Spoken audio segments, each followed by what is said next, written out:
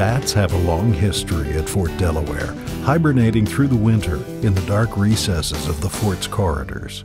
They can be found sleeping between bricks and hanging from the walls all winter long.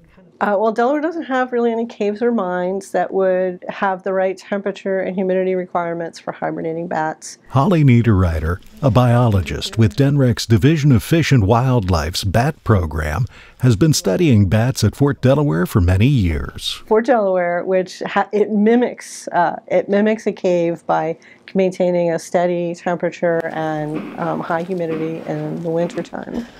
So we have bats that overwinter there. And we have documented all of the cave bat species that occur in our area, with the exception of Indiana bats, which we haven't found in Delaware yet, have used Fort Delaware as a hibernation site. Each year, the division surveys the bat population at the fort. So we go out like once a year and just do a survey to see what's there. Unfortunately, we documented white nose syndrome there in 2012, and we went to do the survey there the following year, and the numbers plummeted. They were down low. We found dead bats there. And in years subsequent to that, starting like in 2014, I think was the last time that we found any of the rare species of bats there.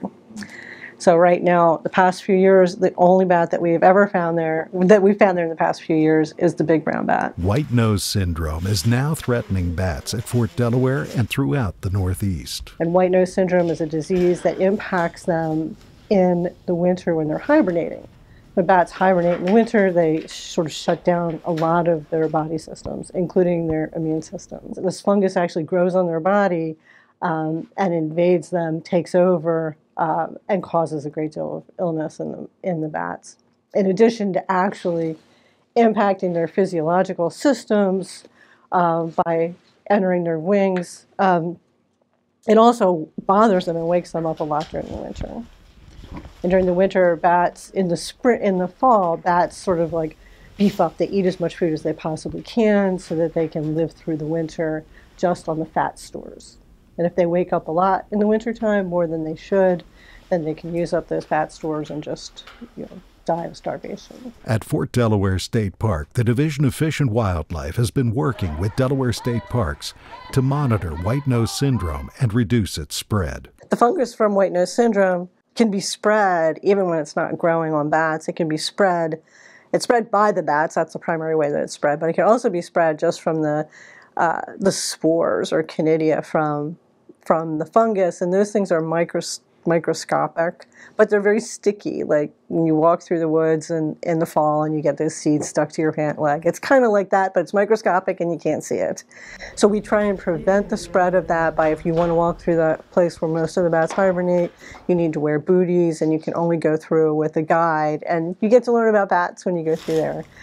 So we do a little bat program, but the main purpose is to prevent you from picking up any of those spores and taking them anywhere else. And also at the fort, there's decontamination stations on your way out. You have to shuffle your feet through them so that if you did accidentally pick any up, hopefully they would be released and kept on the island. Bats are an important part of Delaware's ecosystem, providing benefits to farmers, medical researchers, and the general public. All the bats in Delaware are insectivorous, or they eat insects. And they eat a lot of pest insects, including mosquitoes and also moths that like to eat the food that we like to eat. So they actually save farmers thousands of dollars every year in pest control. They are also beneficial in medical research. They have bats have superpowers against viruses, and we could really use a little more information on how to have our own superpowers against viruses right now. The DNREC bat program is very busy, especially in the spring and summer months. The main thing we're trying to do is document where our different species are so that we can find ways to protect them in where they are.